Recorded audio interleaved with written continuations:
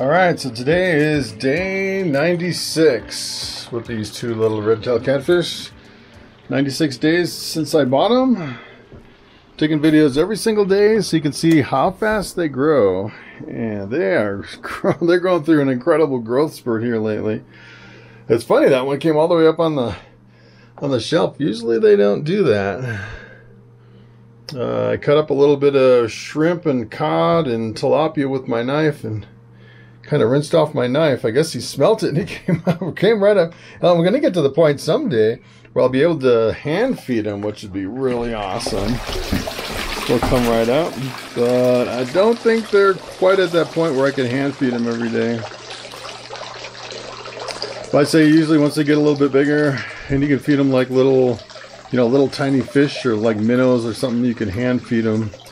I've seen a lot of people do that. They get really super tame eventually. They're getting a lot more tame than they used to be.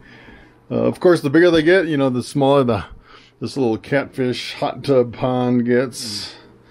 So they're growing pretty fast. Whoa! So I put a little water with my food just to kind of thaw it out a little bit. I almost spilled it. So this is actually a mixture of all three foods. The first time I'm feeding all three at once.